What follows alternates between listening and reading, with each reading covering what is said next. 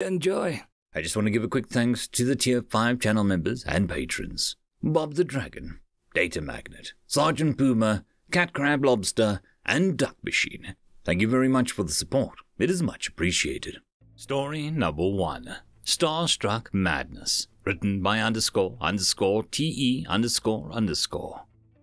Stars vibrate and pulse and tremble, and these movements produce sound.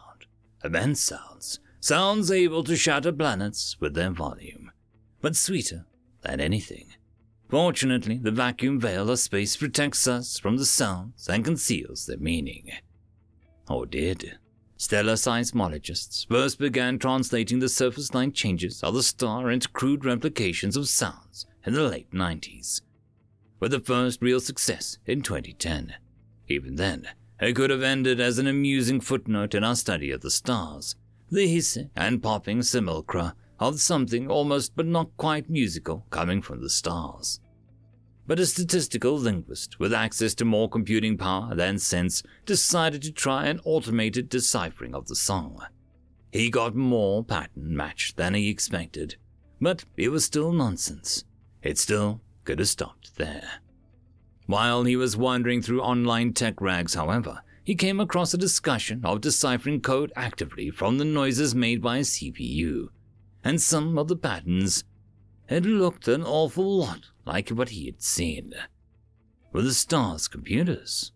They weren't, of course, but digging into those methodologies, he found a way to run his statistical processing against the actual processors making the noise, and he got more pattern matching, a lot more. We don't know exactly what message he found when he first read the thoughts of our son. He didn't save it before he turned off his computer, walked to his safe, drew out a gun, and shot himself in the face. But we did find his research notes on how to do it.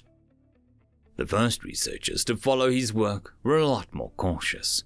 They ran translations that were deliberately flawed, first into one language and then their own before reading, and they read them in small doses, with therapy sessions and group discussions before continuing.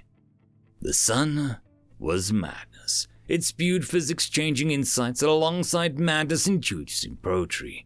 And while it slowly became obvious the star was attempting to communicate with us, the implementation of that communication seemed to involve sending everything it thought about a topic at once. We couldn't pass it. We couldn't even look at it too closely without losing our minds. But our computers could.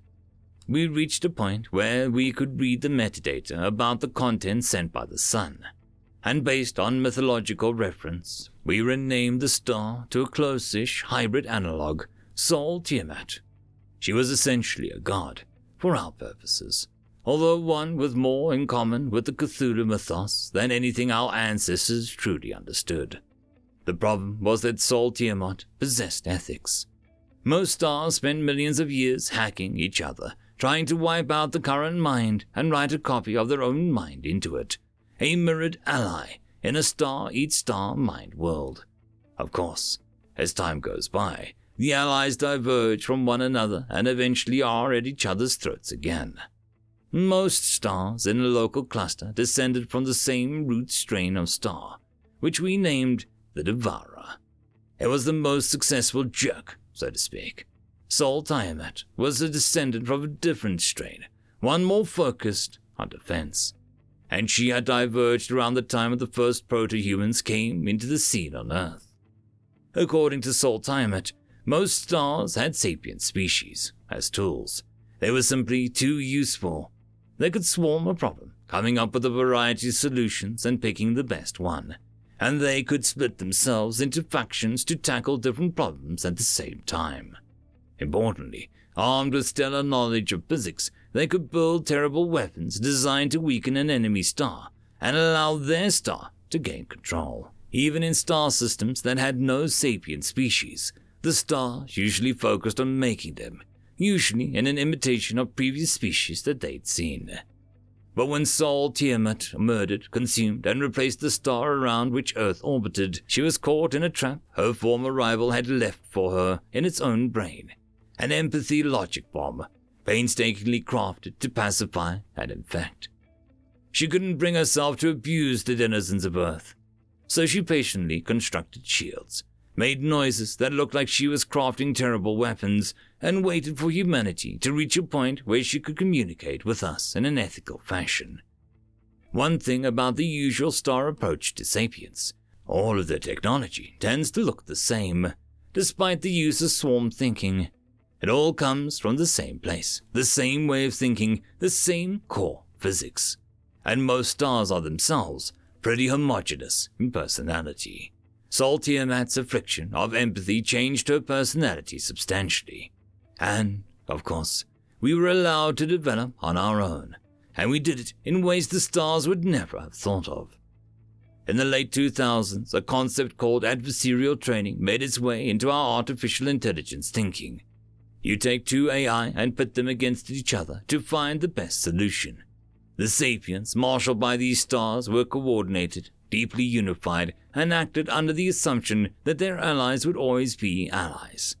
The only real source of conflict was stars, with each other.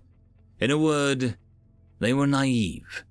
The star that Sol Tiamat replaced was the closest thing to a daring thinker, with a logic bomb, and even the star failed to see the vulnerability in the general sense, whereas our developers and deep thinkers were fine-tuning it as a deployable weapon within months of learning how it worked. The stars are not ready for our glorious mission. We're going to empathy bomb the crap out of the cosmos. End of story. Story number 2. A brief look into a university lecture hall, written by Quasar Ironfist.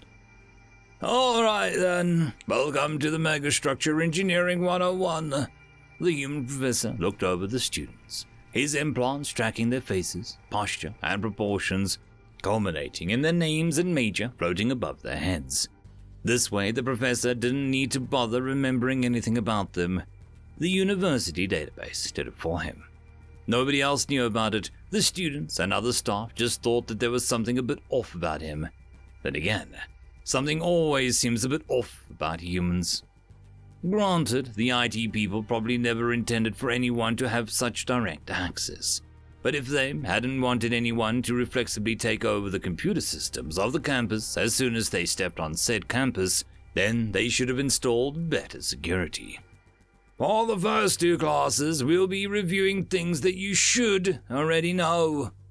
They looked around and selected a student at random. Central, name one of the major issues with Dyson spheres.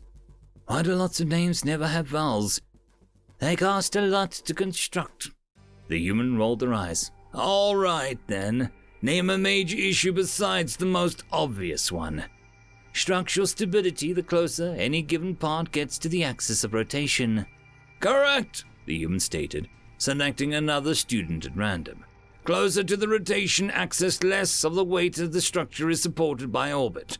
Which is why, despite the name, instead of spheres, we use what, Gismella? Overlapping rings on different axes of rotation. Indeed. And what's the other major problem with such systems, Revis? All of the energy has to go somewhere. If it's not used, then the place heats up.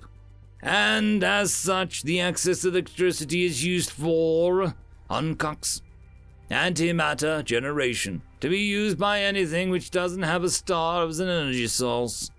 Hooray, the human thought. This group knows the fundamentals a bit better than the last one. Not exactly a high bar to clear. Indeed. How much must the fusion backup for any given system be able to output compared to the antimatter reactor? Celia. A minimum of 15% of primary output. Correct.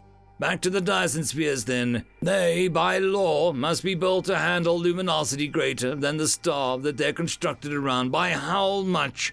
Revimus. At least a quarter. And what percentage of a Dyson sphere is actually inhabited, Menu? 1 out of 10, averaging around 2%. Indeed.